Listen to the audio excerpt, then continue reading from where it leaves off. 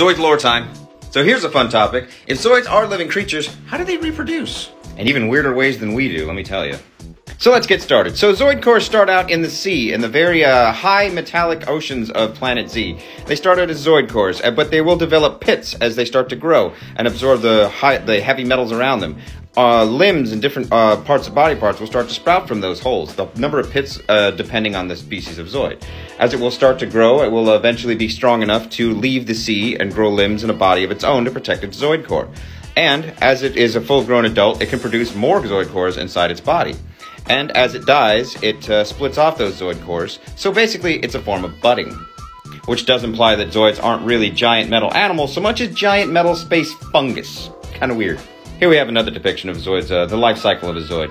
See, the seas on Z are very rich with heavy metals and stuff like that, so the Zoid cores absorb these heavy metals as pits start to form and limbs start to grow from those pits.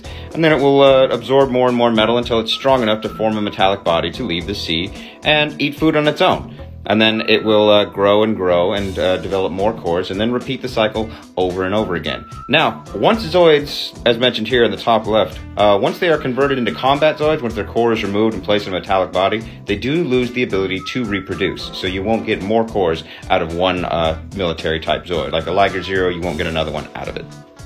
And as you see from this depiction here, it seems like Zoids in the very distant past were possibly more akin to more like animals, but as they evolved more and more, they developed their Zoid core, or they condensed most of their organs into this ball for protection, reproduction purposes. It just seems to work for them. Look, this was the 80s, it was sci-fi, I'm sure it made sense to somebody. So, to cover, how do Zoids reproduce? In a nutshell,